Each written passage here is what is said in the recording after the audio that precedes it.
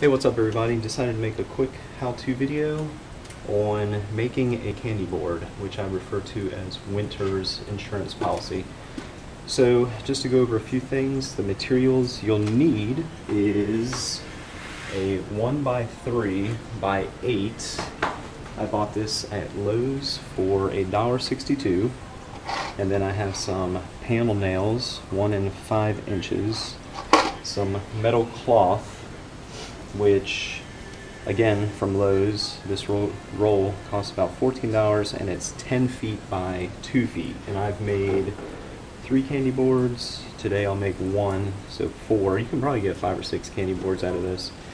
The tools you'll need, again, this is a very simple how-to video. A jigsaw, something to measure with. I have a square.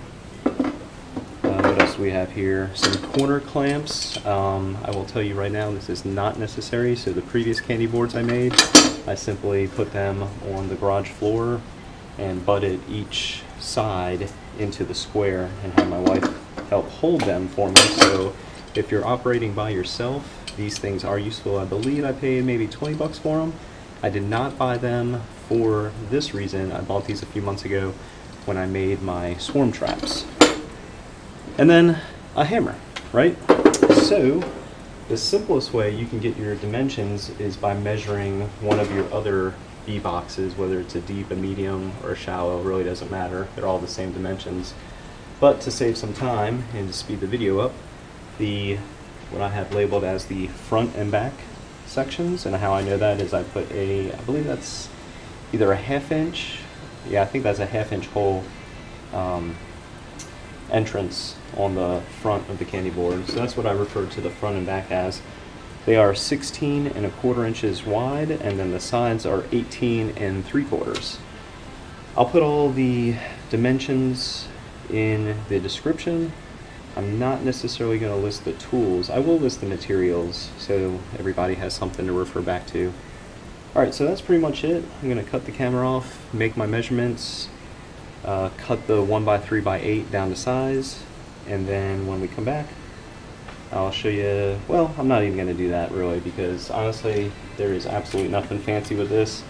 I just drilled some pilot holes and then simply nailed the front piece into the side piece, and that's pretty much it.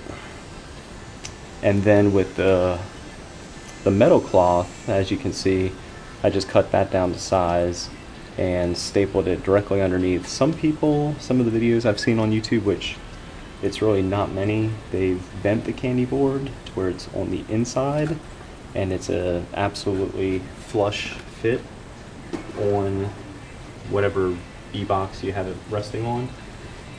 I've discovered over the last few years, by doing it like this, by putting the metal cloth directly underneath, it creates just a little bit of a gap, which the bees, if you put your candy board on with enough time, your bees will fill that in with propolis nicely. Also, it prevents a little ventilation in addition to the entrance hole, and then I'll show you once I make the hard candy how I place that in the candy board, because there is a little bit of method to it, which you'll see later on in the video. So I'm going to cut the 1x3 by 8 down to size, piece it together, and then show you the final product. Extremely easy, minimal tools required. Don't make it a complicated process.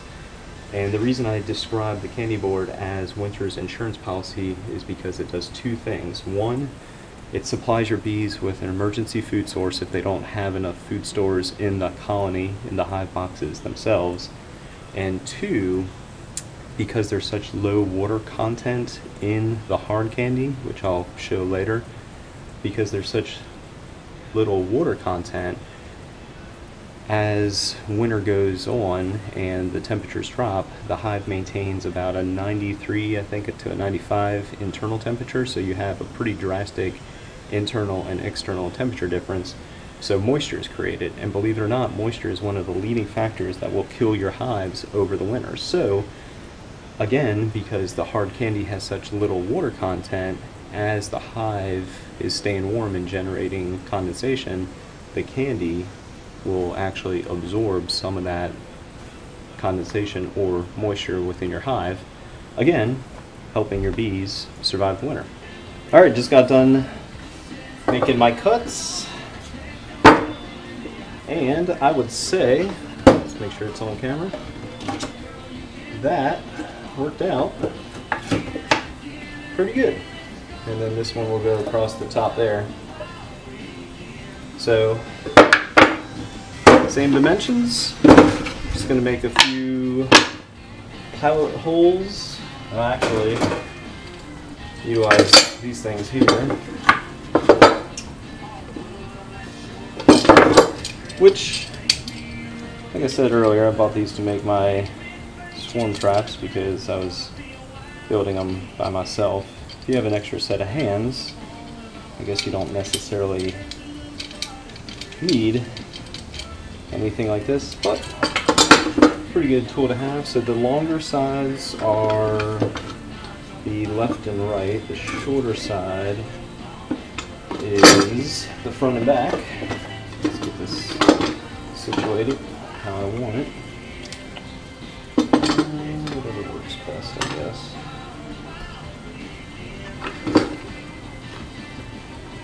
So yeah, just square them up how you want.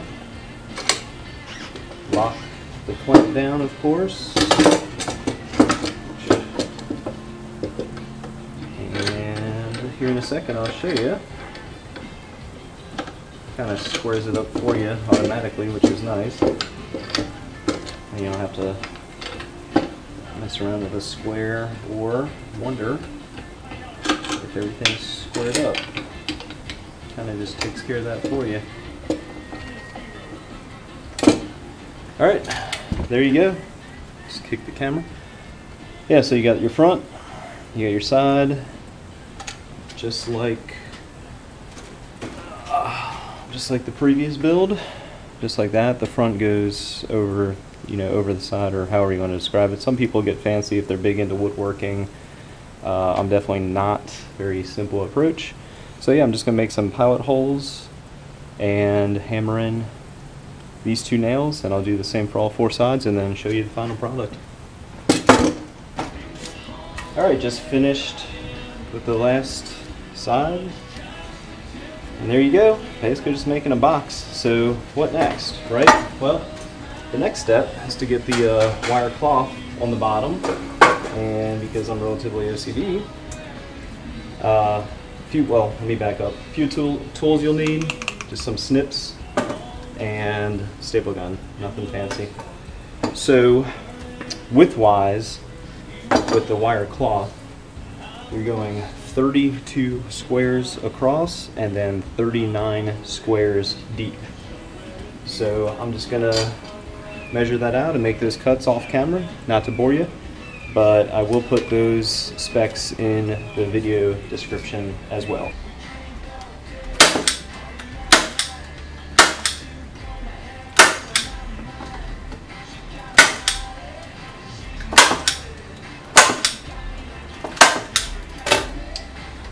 Alright, there you go. One unpainted candy board. I'll paint that later. Nothing really special about the paint, you just want a good exterior paint. The previous candy boards, I painted those maybe 2 years ago, 1 or 2 coats, and they've lasted just fine. You can never have too many staples, more the better. And you can fit about 15 pounds of hard candy in here. So I'll be making that recipe here in a second. I'll include those details in the description as well. And then you'll see the final product here in a little bit. Alright, for the final part of the candy board how-to video, we're going to make some hard candy. So it's pretty simple. Each candy board will have 15 pounds of sugar, and then you need 3 cups of water and 1 tablespoon of vinegar. I have 2 10-pound bags. I used to measure everything out precisely, but for this video, as you'll see, I'm simply going to dump approximately half of the second bag into the bucket here. And the only reason I have all these individual 10-pound bags is because Walmart was sold out of the 25-pound bags. So for this reason, I bought the 10-pound bags. I was going to say it does make it easier because you just have to use 1.5 bags per candy board, so measuring out's a little easier. And I have 4 candy boards that I'm making hard candy for, so I bought 6 bags of 6 10-pound bags of sugar.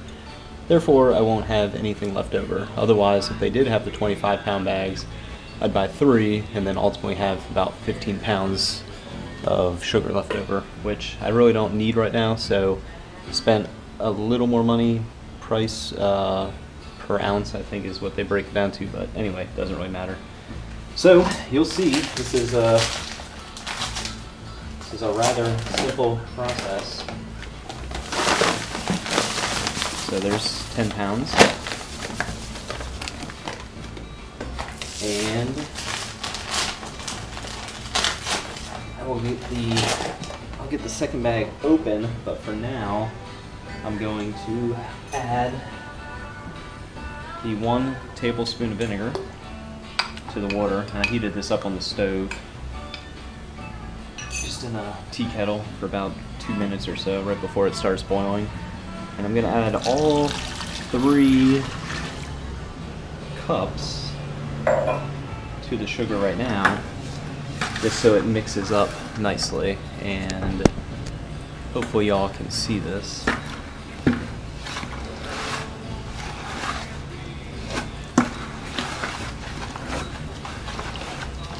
So you can see it's a pretty nice slurry. And the only reason I did it this way is because if you add all 15 pounds of sugar at once, it just makes it a little more difficult to mix up. So approximately half of the second bag. Yeah, seems pretty good. And then just mix that up. This is where it becomes a little difficult to mix. Really just want to get it as good as possible.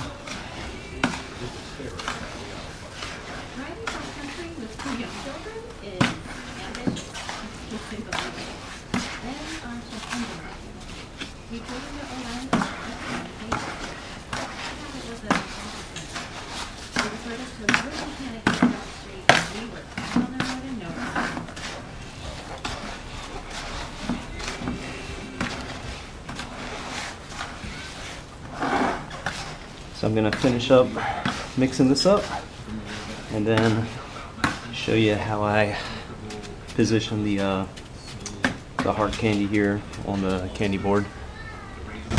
Alright, here's the final step. So just get some regular old wax paper. I remember it taking about, we'll do two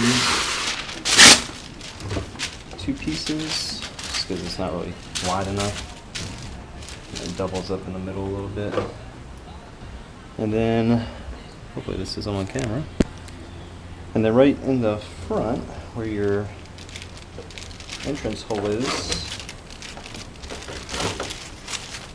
this is a complete personal preference, but just cut a little square out. And then on the back side as well, in the corners, cut a square out as well. And the reason I do this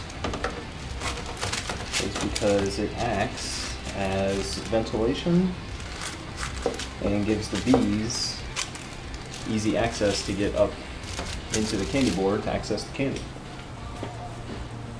Alright, so here we go.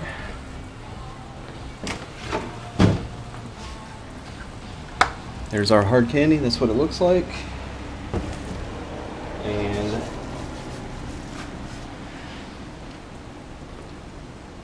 just like that, just start putting it on the candy board. It's still rather wet, which is fine.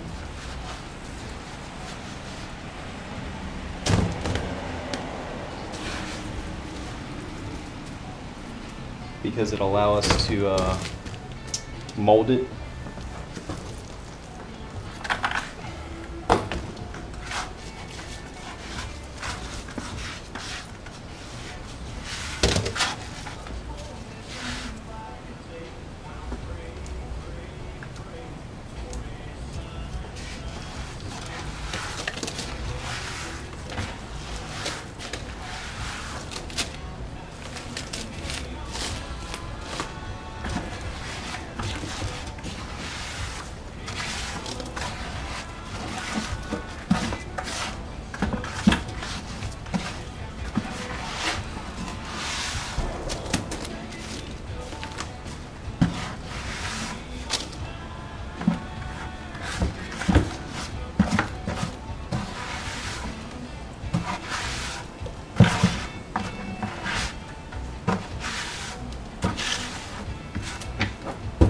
Alright, so here we go. It's about 15 pounds of hard candy. Just kind of